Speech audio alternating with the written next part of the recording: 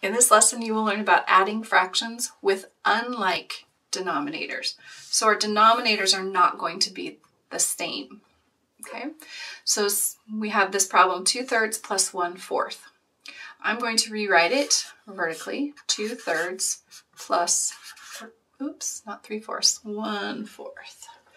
Make sure you write your problem down correctly or you won't get the right answer. 1/4, okay? Now, I cannot add fractions with unlike denominators, so I need to make a common denominator. So I'm going to decide what's a multiple of both 3 and 4. I'm going to use the number 12. I could use 24, and if I use 24, that would be fine. I would just reduce at the end. But I'm going to go ahead and use 12. So my denominator is going to become 12. So I'm going to rename both of these fractions into 12ths. So I'm going to multiply by 1. And I'm going to make that 1 be a number that will get 12. So 3 times 4 is 12. So in order for this to be 1, this also has to be 4. 4 over 4 is the 1, multiplying by 1. So 2 times 4 is 8. So I can rename 2/3 as 8/12.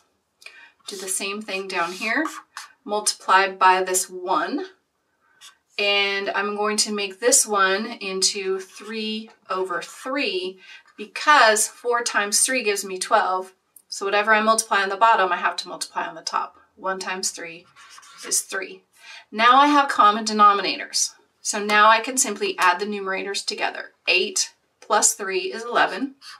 So we have 8/12 and 3/12 give us 11/12. Then I have to check, can I reduce my answer at all? Is there a number that will divide both 11 and 12 evenly? No, there's not. So the answer is 11/12. 2/3 plus 1/4 equals 11/12. And that's in simplified terms. Let's try, this one did not have any regrouping. Let's try one that needs regrouping. So we have 4/5 plus 2/3. Again, I need a common denominator. So I need to decide on a denominator. I'm going to go ahead and use 15. 15 is a multiple of both. Okay. So I'm going to multiply both of these fractions by 1 so that I get a new fraction, but it's the same amount. Well, 5 times 3 is 15, so I have to multiply by 3 on the top. 4 times 3 is 12. So 4/5 is the same as 12/15. See, over here, I'm going to multiply by 5 on the bottom, so I multiply by 5 on the top, my numerator and denominator by the same number, 10/15. So I have 12/15 and 10/15. If I add those together, 12 and 10 is 22/15.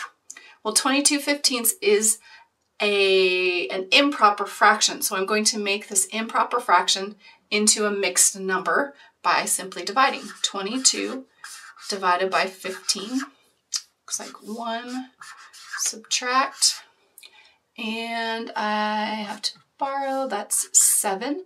This remainder becomes my numerator. The denominator is the divisor. So 22/15 renamed as a mixed number is 1 and 7/15. Again, I need to check, can I simplify this? Is there a number that will divide both 7 and 15 evenly? There is not. This is in lowest terms or simplified. So the answer to 4/5 plus 2/3 is 1 and 7/15. And that's the end of our lesson on adding fractions with unlike denominators.